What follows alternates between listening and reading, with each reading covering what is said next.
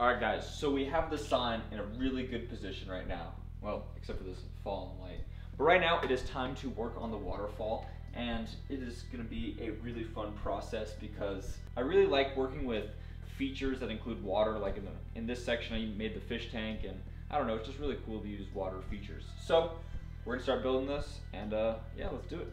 So the first thing I want to do is continue this marble surface a little bit further, and I think it would be cool if I had a kind of a broken, shattered look to this area over here. So I'm gonna take another one of these panels and I'm gonna break it on the ground, and I'm gonna see how that will all fit in here before I draw out where the fountain is gonna go.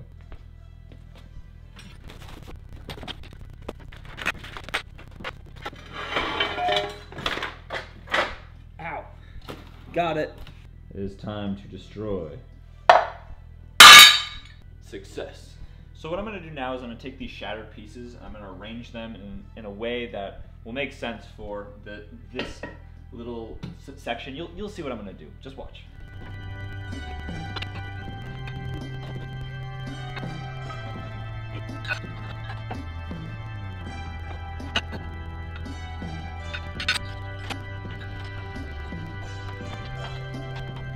Alright, so I got the tiles right here arranged around this flower pot. Now this flower pot is going to go underneath the table, and is going to be this little pond that's going to exist amongst the waterfall that's going to go down right here. The next thing I got to do is I got to build up a little other waterfall section that's going to lead into this pond. It's going to sprout from here and then go into this little pond right here and then go into the bigger pond. So it's going to be kind of a big waterfall. But so right here I have some tiles, but if you look at these tiles, they kind of just look like bricks. So I'm going to build a little pond for these bricks, and yeah, let's do it. So I'm basically going to break off all these tiles.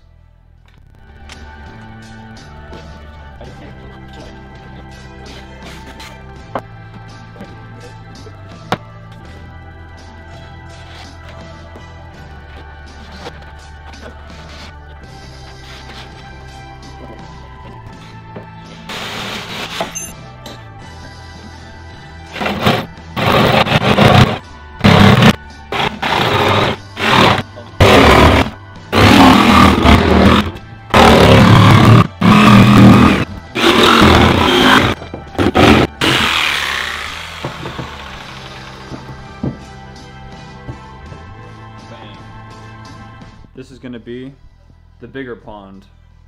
Let's build a little pond.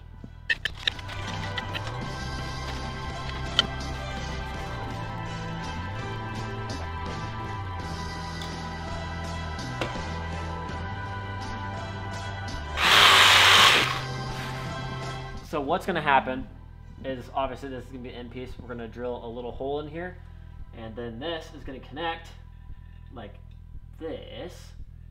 And then this is going to be connected up through here, and I think she's going to work flawlessly.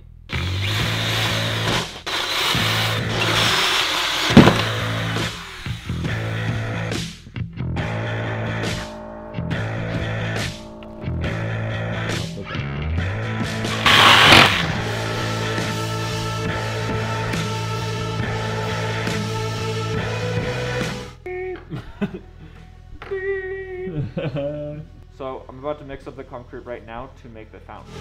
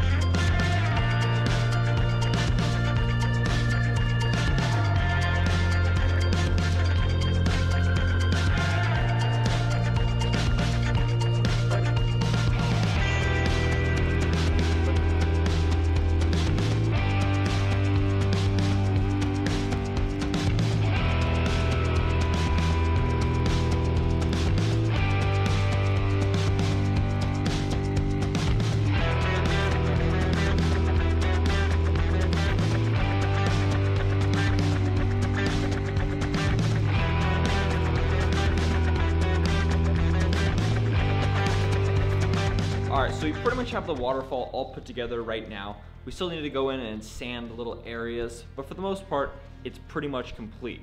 Now what we're gonna do is we're gonna do the second layer, or the upper level of the skate park. And basically what we're gonna do for that is we're gonna build this wooden bridge that's gonna be the upper deck. So we're gonna cut that out right now. And we have this really nice wood that is super smooth, and it's a new material, a new surface that you're able to ride on. I wanna have as many surfaces you can ride on in the skate park as possible, so every opportunity I can to have a new surface, I definitely will. So this is the surface for the upper section.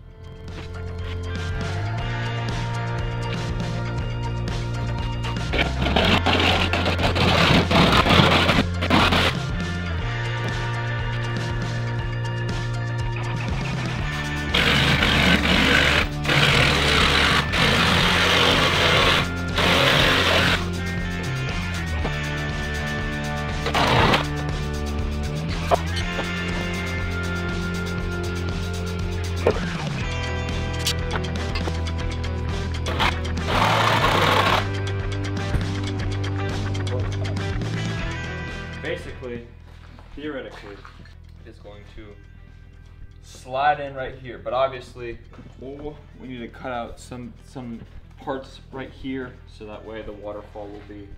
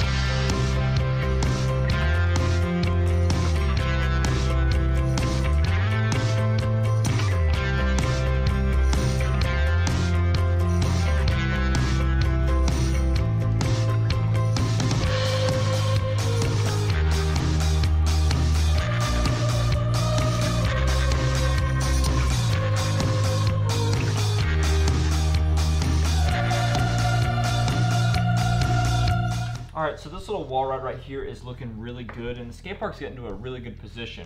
The upper level is nice and secured, and this wall ride is helping secure that. But the next thing that we gotta do is we gotta basically build what this is going to attach to. And the first step in doing that is I have to build a kicker over here. So it's gonna be a little bit funky, but yeah, watch the process.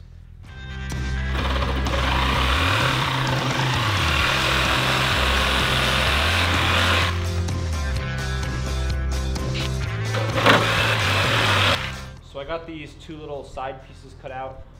Now I have to make the funky part.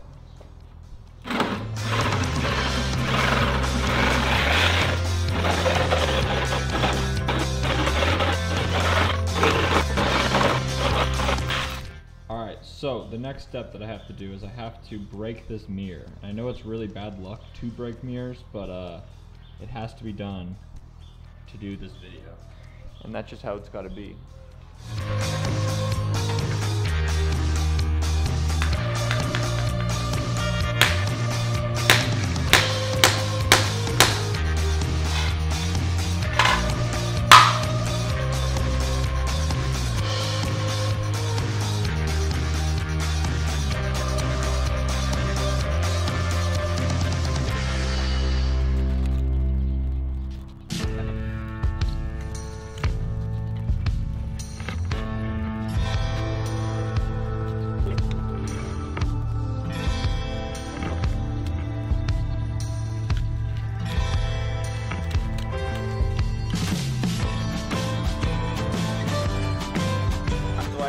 mirror kickers, or my shattered mirror kickers, out here drying with the glue. But now we're gonna go inside and we're gonna do something kind of special. So right now I'm building the kickers that will go right here.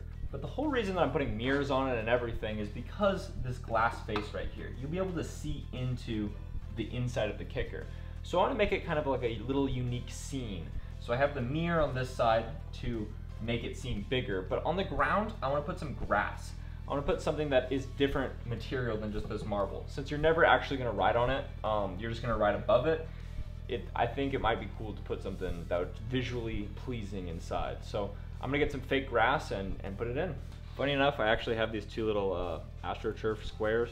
These are samples at Home Depot. If you want to get them, they're free. So this is what I use for majority of the grass in my video. I just go and I get quite a few samples because that's all you really need first. I'm gonna glue these down in here. So let's do it.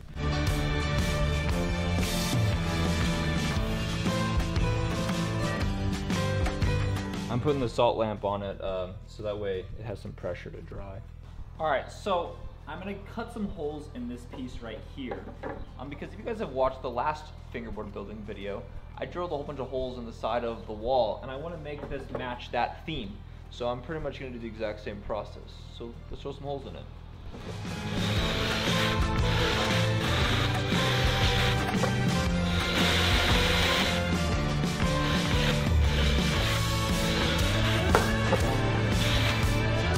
So I got it all cut out right now, and now I'm going to give it a nice little sand.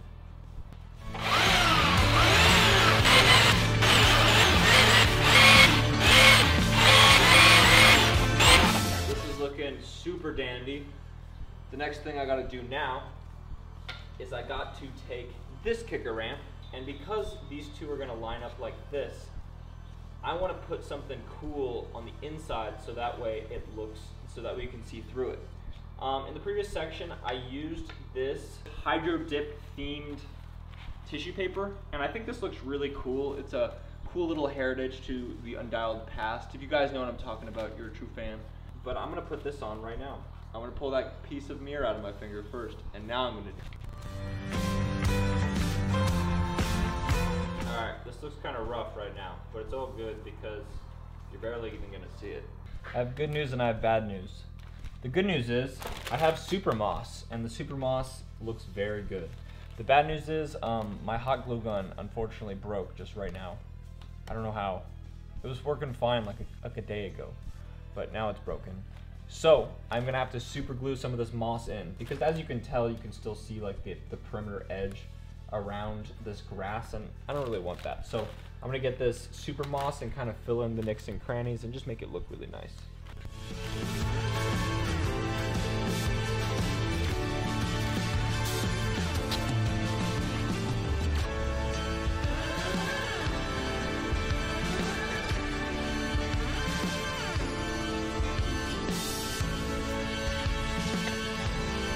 I have this like random fingerboard deck, so I'm gonna put it in there.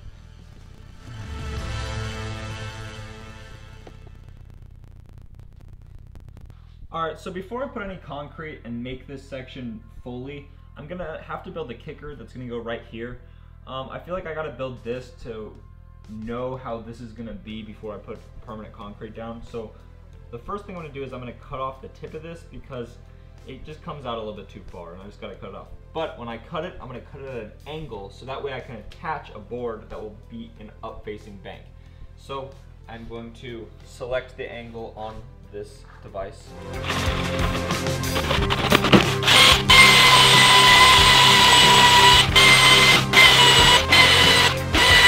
I've been tasked in painting this beautiful piece of marble that is going to sit right up there, and I'm basically going to paint the inside of it so it adds just a nice little touch to the actual marble slab itself. So I don't know what I'm going to do, and I have like 10 minutes to do this, so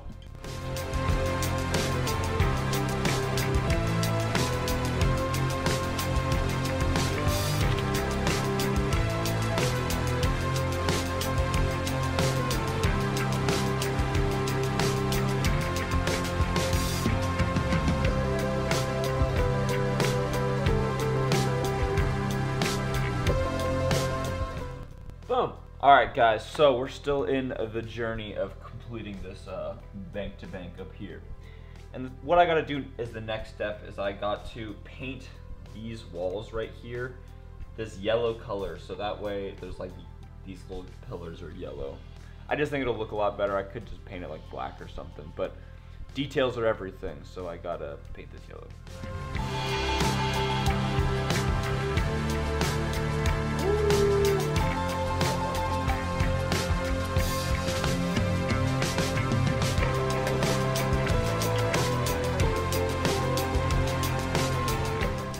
So something that I want to do to this wave part up here is I want to make it out of these marble bricks. So I'm going to cut out a little section of these marble bricks so it'll be perfect for that little area.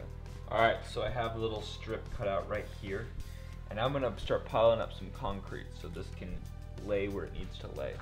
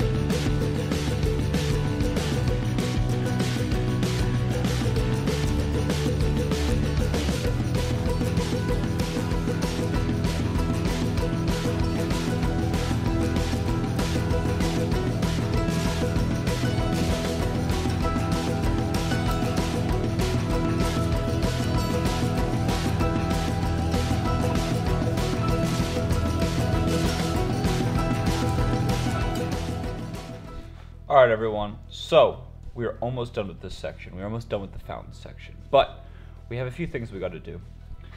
So I want to put some coping that runs along this, so that way it is just like a coping ledge. And what I'm going to ultimately do is I'm going to cover this entire bit with concrete until around like here. So I'm going to do that, and I'm also going to build a little wall ride that goes up and over. So the first thing I'm going to do is I'm going to get some coping and make it into the perfect shape. So the coping that I use is 1/4 inch aluminum rod. And the reason I use this is because I can bend it with my hands. I think probably on a micro scale, steel is probably a little bit better. It's like not as malleable, but because it's fingerboarding and like you're not really gonna bend the rail, I think that using aluminum is just fine.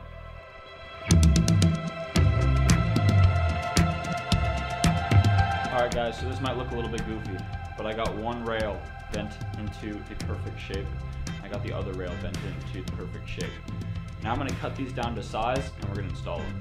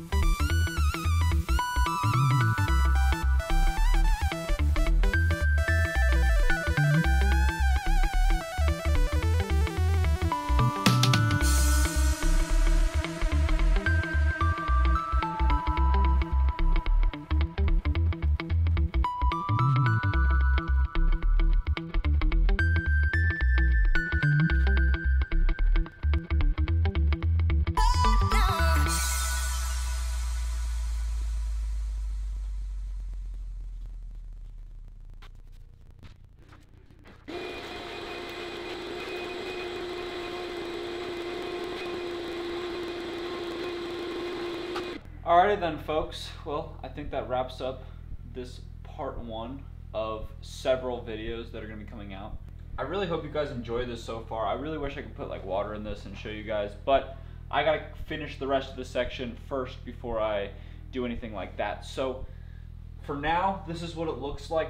Make sure you go to undialed.co and pick up some new merch because it's really, really cool. So go over there and do that. But yeah, guys, I really hope you enjoyed this super abstract piece of Fingerboard skate park. I'm really hyped on it. This is just the beginning, folks. Stay tuned.